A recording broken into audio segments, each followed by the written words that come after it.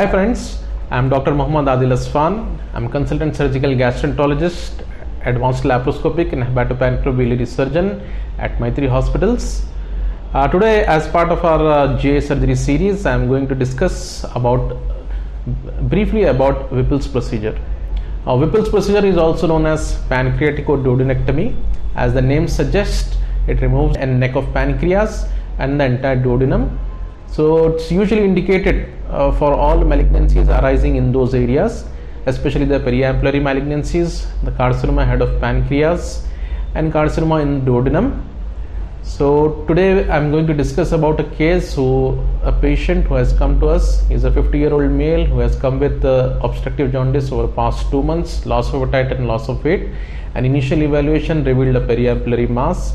So he underwent stenting, ERCP stenting for improvement in the jaundice as well as in improvement in his nutritional status. Following that, we did a CT scan. The CT scan showed that it was a resectable malignancy. As it was a periampullary malignancy, we had planned for a Whipple's procedure.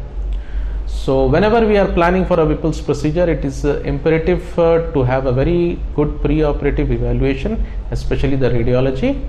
So we did a CT scan. We found that he had a resectable malignancy. So the next step was to plan for a Whipple's procedure. So we undertook the patient for Whipple's procedure. For any patient who undergoes a Whipple's procedure, it is imperative that we rule out metastasis in the first attempt.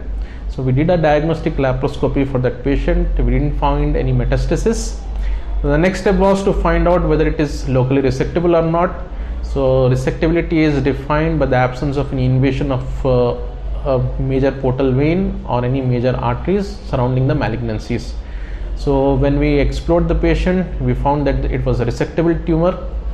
That is, the tumor was away from the portal vein and there was no invasion of any major arteries.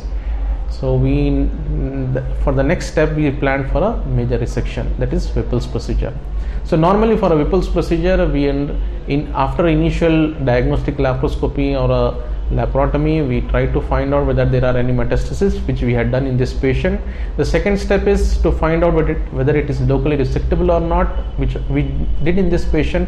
So the step involved here is tunneling of the pancreatic neck away from the portal vein to find out whether it is invading the portal vein, especially in carcinoma head of pancreas. Once these steps are done, then the first major step of Whipple's procedure, that is resection, is planned. So during the process of resection, we had to plan out where exactly we have to divide the stomach or the duodenum. So depending upon the surgeon's preferences as well as the location of the tumor, the patient undergoes either a distal gastrectomy or division of the duodenum, followed by mobilization of the gallbladder and the CBD and division of the CBD. This is followed by division of jejunum around 20 centimeters away from the DJ flexure, or whichever is a little bit comfortable for the jejunum to come up into the right hypochondrium. And finally, removal of the neck of the pancreas by dividing the neck of the pancreas and mobilization of the uncinate process from the portal vein and from the superior mesenteric artery. So in our patient, the entire process was easy because there was no invasion of any of the above structures, and we had planned the surgery in a proper meticulous way. So post-operatively, the patient didn't have any complications and he was discharged on post-op day 8. With regard to Whipple surgery, it is imperative that the reconstruction steps are also properly followed. So in the initial reconstruction is of the pancreas, that is the end part of the pancreas is anastomosed with either jejunum in a dunking way or a pancreaticoduodenestomy with a duct to mucosa way, or by doing a pancreaticogastrostomy. The second step is doing anastomosis of CBD with the jejunum, that is known as hepaticoduodenestomy. The third step is a gastrojejunostomy, that is anastomosing stomach with intestine.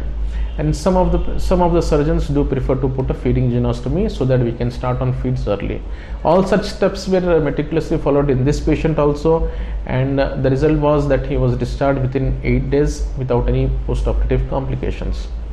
Of all the major anastomosis, The pancreaticoduodenectomy is the crux of the entire Whipple surgery, because pancreaticoduodenectomy is the anastomosis which is prone to leaks, and these leaks lead to a lot of complications which include sepsis, late secondary bleeding, and presence of delayed gastric emptying.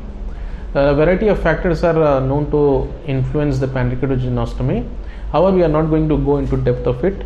So to have a very good post-operative outcome, we need a proper pre-operative evaluation, a meticulous surgery, and a meticulous post-operative management.